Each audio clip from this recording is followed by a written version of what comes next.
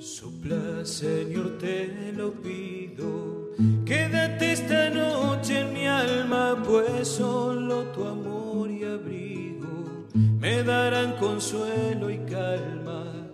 Sopla, Señor, sopla fuerte, envuélveme con tu brisa y en tu espíritu renovame, hazme libre en tu sonrisa.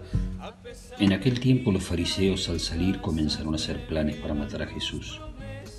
Jesús al saberlo se marchó de allí. Mucha gente le seguía y él sanaba a todos los enfermos, pero les ordenaba que no hablaran de él públicamente. Esto sucedió para que se cumpliera lo que había dicho el profeta Isaías: Este es mi siervo, a quien he escogido, mi amado, en quien me deleito. Pondré sobre él mi espíritu y proclamará justicia a las naciones. No disputará ni gritará, nadie oirá su voz en las calles. No romperá la caña quebrada ni apagará el pabilo que humea hasta que haga triunfar la justicia, y las naciones pondrán en él su esperanza.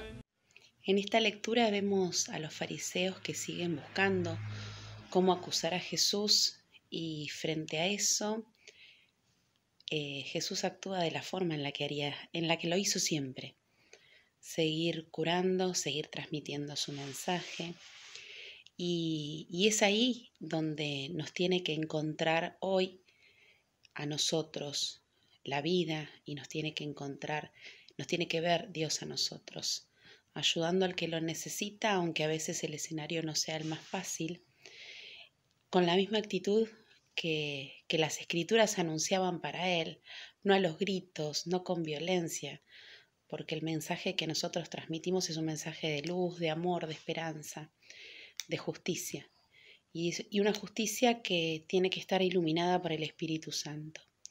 Entonces, que ese sea nuestro sello, que esa sea la forma en la que otros nos reconocen, que estemos siempre guiados y caminando en la esperanza y en una justicia que busca el bien para todos y que lucha en contra de cualquier forma de violencia, porque nuestro mensaje y nuestra forma de transmitir ese mensaje tiene que ser siempre el amor. Sopla, Señor, te lo pido, quédate esta noche en mi alma.